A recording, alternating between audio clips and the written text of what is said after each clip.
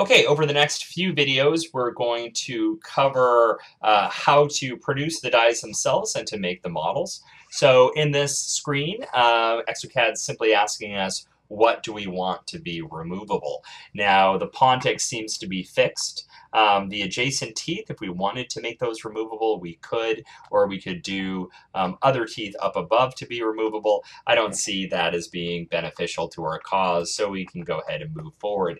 Now, in Mesh Mixer, when we make models, we've got to jump through a lot of hoops. We've got to trim the model.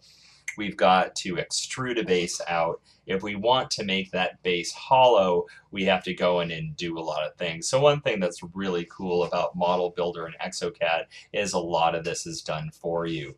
So it's going to take a little while to think about this, so I'm going to go ahead and pause the recording.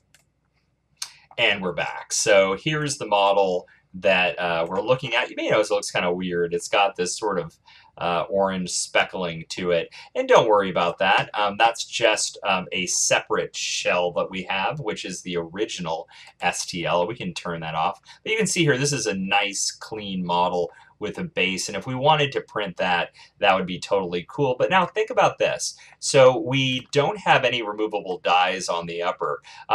Do we have to print this solid? Wouldn't it be nice to maybe save a few bucks and to print this, make this hollow? We can do that with one simple click. So if we click down here and go all the way down and see this box that says hollow model, we can go ahead and hit it and hit run.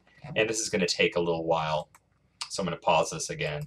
So we're back, and check this out. We've got a really nice hollow model. Now, just sort of a rule of thumb, and maybe this is just my own personal experience, but if you're using, there's two types of films that we have at the base of our resin build tanks in 3D printing. Either FEP film, which is clear Teflon, or PDMS. And what I found personally is that hollow models that are down on Teflon tape type film or clear Teflon FEP film, it tends to have a little bit of a suction cup effect, and I get more failures printing these flat on the base. So you may want to look into using supports. If you're using a printer like the Form 1, you don't have to worry about it.